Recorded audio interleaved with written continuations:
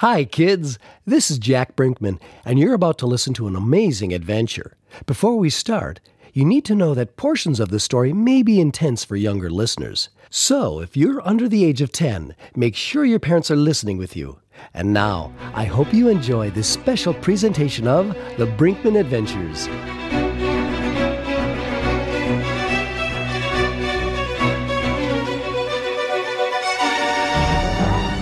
Bob, the left tank is getting low, and I need to transfer fuel from the right tank. I want to review the procedure in the operating manual. It's in my briefcase behind the back seat. Could you ask someone to pass the briefcase up? Sure. Hey, back there! Could someone pass up the pilot's briefcase? It's next to the back seat. Dave! Could you grab that briefcase next to you? I think he's sleeping. I'll grab it. Just a sec. Here you go, Barb. Thanks. Up to you, Bob. Got it. Thanks. You're welcome. Dad, look at the water down there. We must be thousands of feet up, and you can still see the white caps. You're right. You can see the pattern of the waves. The wind must be coming from that direction. It looks like steel. See where the sky meets the ocean? You can't really tell where one starts and the other stops. It's almost smoky. Yeah, they sometimes call it the Smoky Sea. Michelle, you're such a blessing to us. I'm so glad I got to do this with you. Thanks for bringing me along, Dad.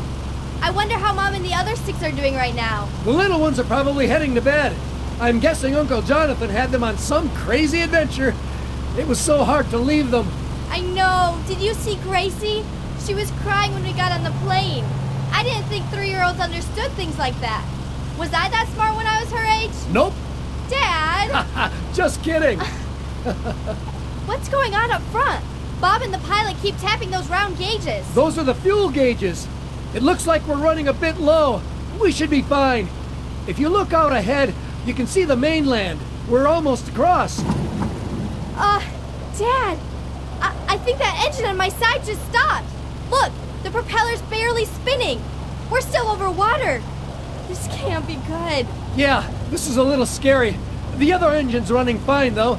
We can make it the rest of the way on one engine. Anchorage Center, this is 6 Sierra Foxtrot on 133.3.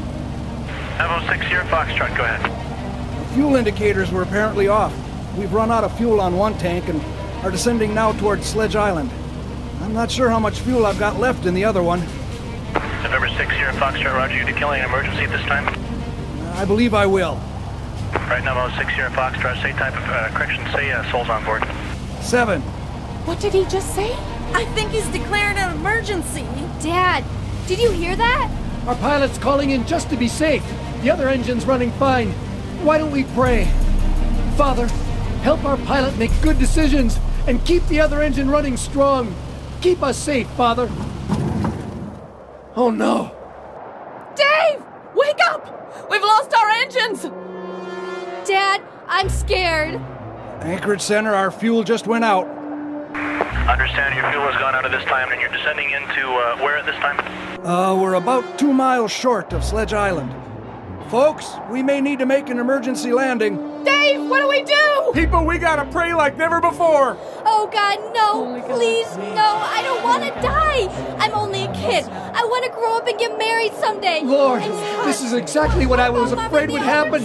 You knew my fears. Why this? Why, God? This doesn't seem fair. Please, God, do a miracle and start that engine. Dad, we're getting closer to the water. The waves look so big.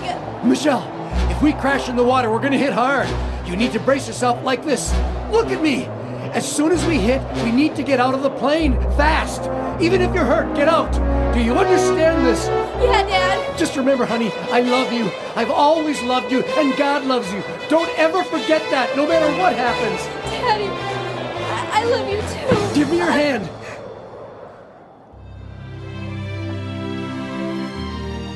You're listening to the very first episode of the Brinkman Adventures, an exciting new family audio drama. Jack Brinkman serves as music pastor in a church just north of Milwaukee, Wisconsin. His lovely wife Susan homeschools their 7 children ranging in age from 1 to 16 years. How did Jack and his oldest daughter Michelle get into this scary situation? To find out, let's join the family 2 weeks earlier. Good morning, family. It's time for devotions. Susan, are you coming? We're all waiting. I'll be right there. I'm looking for Charlie. Kids, do you all have your Bibles? Yes. I can't find mine. I think I left it at church. Uh-huh. It's in the lost and found. Then why didn't you grab it? Am I my sister's Bible keeper? Kate, look on with Ian and find your Bible this week at church, please. Here, Charlie, you sit with your sister Kitri. Scooch over, make room for Mom. Okay, everybody, turn to Matthew 6:20. Michelle, why don't you read it for us? Okay. But lay up for yourselves treasures in heaven, where neither moth nor rust doth corrupt, and where thieves do not break in nor steal. What do you guys think Jesus means by this? I know. Ian, what do you think? It means my things are gonna break and people will take them. Yes, it does. Good job. Yes, I see that wildly waving hand. Kate, what do you think? We should put our money in heaven. It'll be safer there. How can we put money in heaven? Put it in one of Ian's rockets and shoot it off? It means that we should do things that last for eternity, because that lasts forever. Excellent. What things should we do? Help people or tell them about Jesus? That's right, Michelle. Hey, it's Mr. Bill, the mailman. Hi, Mr. Bill. Hello, Isaac. Here's your mail today. Is your mum and dad home? Hi, William. Good morning, madam. I have a certified letter for you today. Sign here, please. Thanks. Have a great day. You too. Cheerio. This looks important, Jack. It's from the Ziegler's Insurance Company on Kodiak Island. Could this be what I think it is? Quick, open it. No way! Look at this. What? How many zeros are after that number? 5 zeros. What is it? We're rich! Who gave us this money? Well, remember I told you that someday we might receive money because of the accident in Alaska? This is it. Oh, yeah! That's awesome! How much is it? Did you think it would be so much? No, in fact, I wondered if we'd ever be paid. This is truly a blessing. We always talked about what we'd do if this money ever arrived. Are you thinking what I'm thinking? I think so. This is going to be fun. The kids, you all go into the kitchen and give us a couple of minutes to talk alone. We'll call you back in and then we'll finish up. Okay. Yes, Dad. Come on, guys, let's go.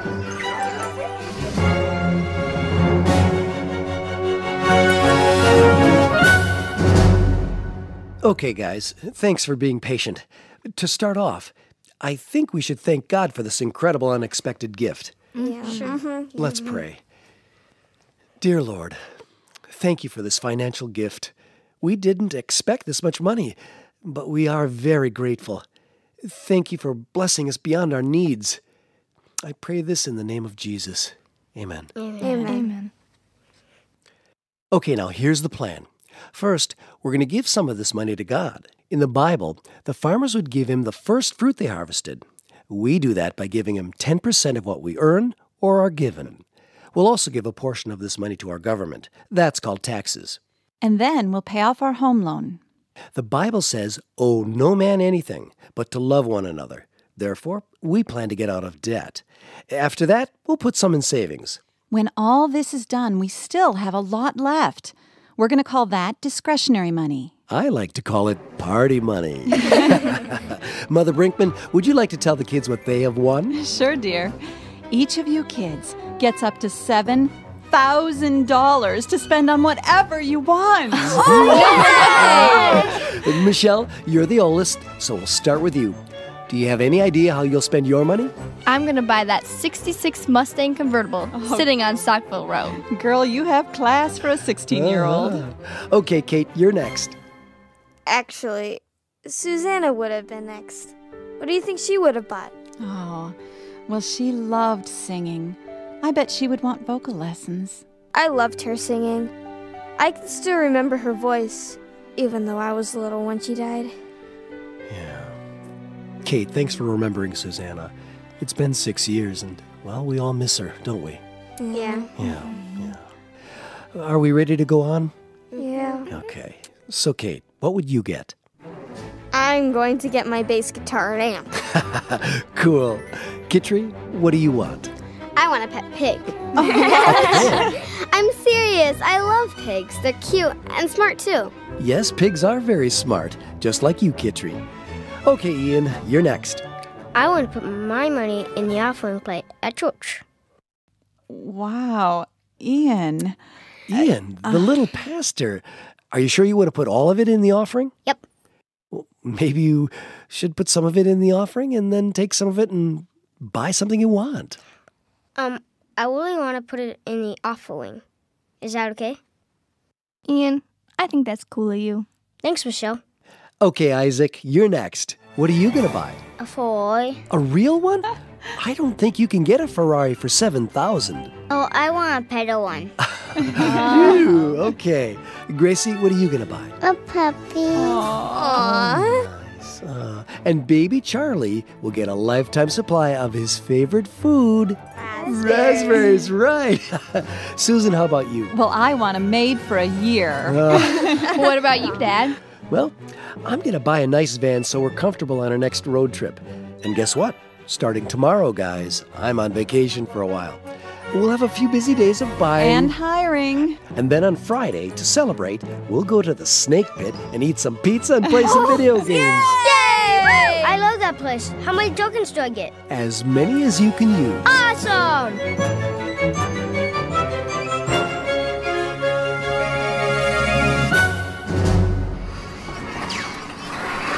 Come on, Ian. Mom and Dad are already outside. They're waiting for us. Kate, I got to the 20th level, and I have like 50 extra guys. I can't quit. Ian, everyone's waiting. Dad said come right away. Okay, I have to go to the bathroom though. The handle on my game had some sticky stuff on it, and now it's all over my fingers. Tell Dad I'll be right there. Okay, see you out there. Ian's in the bathroom. He'll be right out. Oh, wow. What happened to the van door? Very funny, jokester.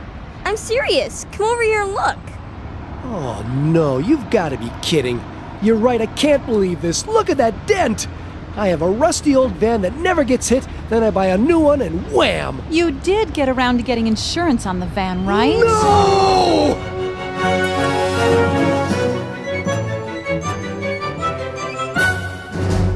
Okay, Michelle, I'll run a couple of errands and be right back. Are you okay watching Isaac? Sure, Dad.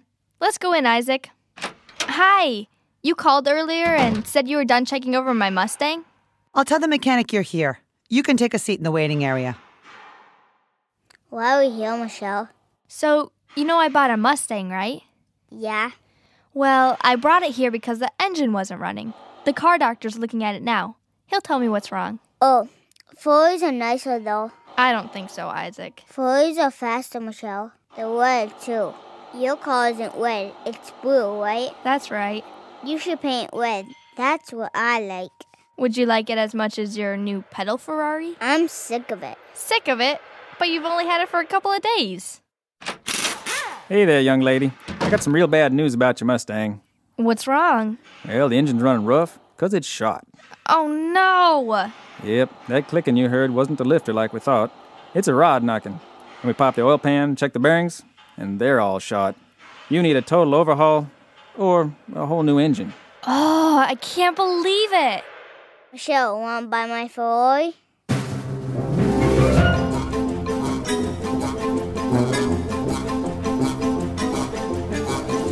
Come here, little Wilbur Piggy. You're such a cutie pie. I made you a piggy shirt and piggy pants. Let's put them on you so you look nice. I don't think Wilbur likes wearing pants. And what are you guys doing in the tree fort? Why'd you tie a rope to his back legs? Wilbur's going for a ride down the slide. See? I tied the rope to his legs so he won't go down too fast. Okay, Wilbur, get ready. I'll give you a little push. Don't be scared, sweetie. Wilbur, go down the slide. Let yourself go. Mommy has you. He doesn't like it, Kitchery. Here, Ian, catch the rope. Good. Now give it a pull. Bye-bye, Wilbur. Catch him, Ian. Gotcha, little pig. I'm coming down. Whee! Good, Piggy. You went down the slide all by yourself. Good boy. Okay, give your mommy a kiss. Ow! Ian, he's biting me. He won't let go. Pull him off. Let go, little pig. Oh, your nose has teeth marks on it, Kitchery. Mommy! Mommy!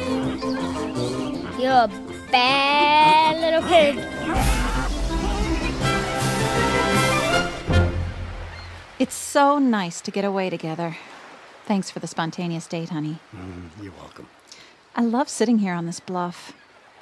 Hey, look down there. There are seagulls playing in the wind. They seem so carefree. Unlike us lately. That money seems to have made things worse at home. My maid is lazy. Wilbur bites. Gracie's puppy ran away, and Isaac is already sick of his car. Kate doesn't want to play bass anymore. Michelle's car is shot and my van is dented. Yeah, the only one totally happy is Ian. And he gave his money away. Go figure.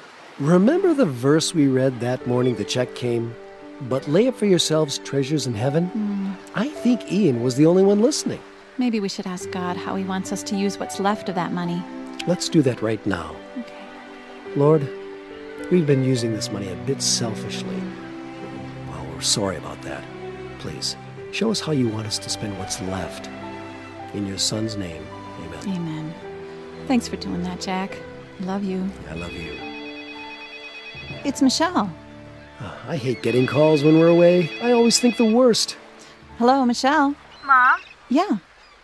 Could you come home quick? Because... Michelle? Michelle, are you there? The phone just died. We better go.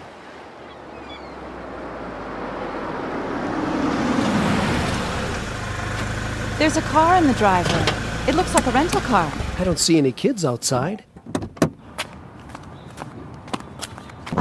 Can't believe it. Dave and Barb Anderson. It's been years. I showed them my pig. Barb, it's been so long. Dave! Wow! What a great surprise! Barb and I had a concert in Milwaukee. Sorry about dropping in unexpectedly. We would have called, but we didn't have your phone number with us. I hope it's okay. Of course this is okay. It's great to see you. The kids have been entertaining us. They're looking great. Oh, yes, we're blessed. Why don't you two come on in the living room and sit down? Can I get either of you something to drink? I'm fine. Sure, water would be great. Hey, kids, why don't you go play outside while we visit with Mr. and Mrs. Anderson? Can I stay, Dad? Sure, that's fine. Hey, this is my kind of living room. An accordion on the piano, a Hammond organ, an acoustic guitar. Barb, here's your water. And yes, Dave, I've given up the idea of the living room, and now it's an official music room. Now, do I remember reading that you're playing the organ and piano now at church, Michelle? Yeah. Wow, Michelle. She's great. Actually, that's part of the reason we're here today. Dave, don't you want to catch up with them a bit before you just jump right in? I know you, Dave. I figured there was more to this visit than, "Hi, how have you been for the last 5 years?" All right, go ahead. Jump right in, old friend. Well, we're in quite a bind at the moment. Oh, what's the problem? We've been working on an exciting trip to a small town called Lovrentia on the east coast of Russia. It's about an hour's flight from Nome, Alaska. It's very isolated with no roads going in or out. Last year, some friends of ours flew their little airplane there to visit. Believe it or not, they were the first Christians to ever set foot in the town. They said the place was in a shambles. They said it looked like the town had declared war on itself and won. Broken buildings, garbage everywhere, a depressing spirit among the people. The hospital was very low on medical supplies, and spiritually they were dead. How sad. Our friends had a Russian Bible with them, and they gave it to a woman they met. They said she held it tightly and wept. I heard Bibles are the most sought-after book in Russia. You're right, they are. We've been working on the return trip for almost a year. We have over 3,000 pounds of food that's been donated, along with 1,000 pounds of medical items. We also have 300 Russian Bibles. We plan to first distribute these things and then hold some evening meetings. We'll do a concert each night and then tell them about Jesus. How exciting. It's very exciting, but the trip may need to be canceled. Why is that? We just found out our musicians can't come. Our guitar player and his wife, who plays piano, needed to cancel because of a very sick parent. I think I know where this is headed. If we don't go now, we'll have to wait until next spring because of weather. We've been on the phone calling everyone who's played with us. And then last night, I believe the Lord brought you to mind, Jack. And we just happened to be doing a concert near your house. Jack, would you prayerfully consider coming and playing guitar for us?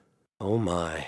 This feels so crazy asking you this, but Jack, you played for us a few years back in Alaska. You know our music. And Michelle could play piano. That sounds so fun. We would meet in Alaska, and from there we'll fly to Russia. When would we need to be in Alaska? 9 days. 9 days?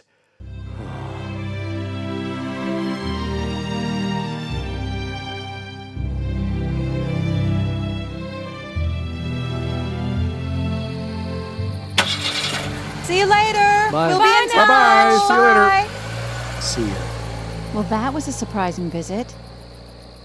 What are you thinking, Jack? I'm thinking this is absolutely nuts. There's no way. 9 days? I'm really bothered by how he sprung that on us. But could it be the Lord's doing? I mean, we were just asking him how he wants us to spend that money. Maybe it's for this. It sounds like you and Michelle are really needed. Those people have been doing fine for years without us. I just don't see the urgency. Why can't they just postpone and go in the spring? Honey, why don't you sit down and I'll get some lemonade and we can talk. Thanks, son. Lord, you know my heart. I want to serve you here and be a good leader, but I'm scared. I haven't gotten over the accident in the Bering Sea. We would need to cross it twice in a little plane. Are you asking me to risk those waters again, and with Michelle? Dad, can I sit down? Sure, sweetie. It sounds like those people really need help. I was thinking, we have a comfortable new van and extra money. Lemonade, anyone? No. Jack, we've been talking about making a trip back up to Alaska. Your sister and brother-in-law live in Homer, and the kids and I could stay with them. They'd love the company. Our cousin Caleb would have a blast with the kids. It's 6 days of solid driving from here to Alaska. We'd have to be packed and on the road in 3 days. Impossible. We did it when we visited the Schultzes in North Carolina. And traveling 4,000 miles with 3 kids under the age of 5. Do you honestly think we'd keep our sanity? I can help with that, Dad. I just don't like the idea. You're usually the adventurous one. I would have thought you'd be packing already. What's bothering you, hon? I'm embarrassed to say it, but I'm scared.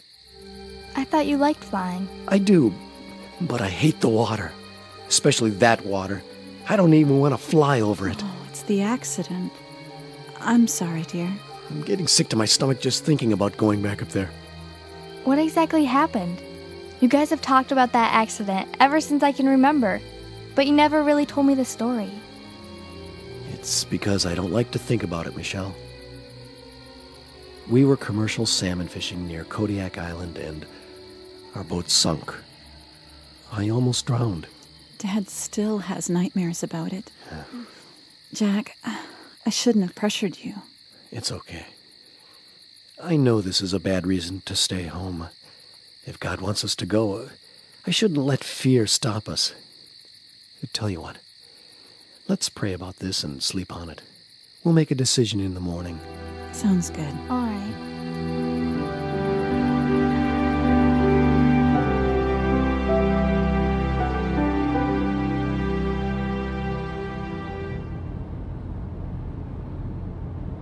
Barb, we have another hour to O'Hare Airport in Chicago. You want to take the wheel for a while? Well, guess not. Sleeping Beauty. Hello, this is Dave. Dave, this is Carol Bullock. You don't know me, but you sang at our church last week in Colorado. I spoke with my pastor, and he gave me this number to get in touch with you. Well, what can I do for you, Carol? There's something I wanted to talk to you about. Remember how during the concert you told us of the trip you were planning to Alaska and Russia? Well, while you were singing, I started imagining you crashing and everyone on board dying. Wow, Carol. I don't know what to say.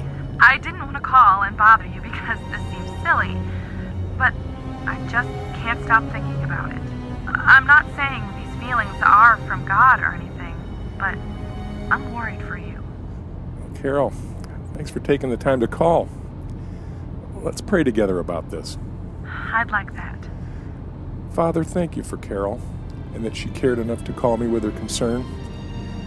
You know the current situation. If you want us to go on this trip, please work everything out. We trust you, and we put our safety in your hands. In Jesus' name, amen. Thanks for listening, Dave. I feel better after talking to you. I'm glad you feel better. Thanks for calling, and have a nice night. Did you say something, honey? No, just talking on the phone. Go back to sleep, dear. Get another hour to the airport.